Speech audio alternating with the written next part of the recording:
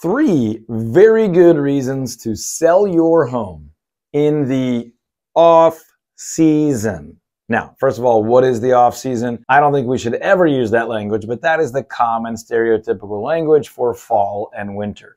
The general assumption in almost every market is that most homes sell, people buy and sell in spring and summer. Not as true for areas with more mild climates, right? So I'm in Texas. Most of my expertise is rooted here. It applies lots of places, but we don't have these really harsh falls at all. And occasionally we have 1 week of harsh winter. So ultimately, even in areas where there are harsh winters, there are advantages and reasons that you might sell in the off season. Here are three of them. Number one, almost nobody else is. And what I mean by that is there's very, very little competition because most of the other sellers or potential sellers are following that traditional wisdom, that stereotypical info that says, don't sell right now, wait till spring or summer. Simplest form of that is you now have whatever buyers are in the market and they have fewer to choose from, which means you have a little bit more leverage. That's always a good thing for a seller. Reason number two, serious buyers are in the market at the end of the year, in the quote off season, at the very beginning of the year, when it's cold outside, during the holidays, fall and winter. Typically, because of that stereotypical information, most people are thinking about buying spring and summer, but the people that are still buying fall and winter are highly motivated, maybe by a deadline, maybe by just their timing of things, maybe just flat out by their desire.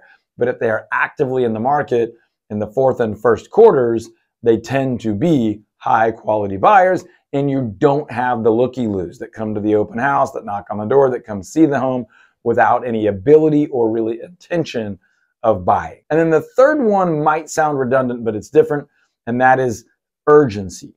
There are people that need to get in by the end of the year, or they want to be in before Christmas. You know, they haven't gotten it done yet. They haven't found something they wanted, or they weren't ready yet, or whatever the case is. Their home didn't sell. But these are some of the biggest deadlines, the biggest time-sensitive items that cause people to be in a big rush and make really decisive, quick, definitive decisions.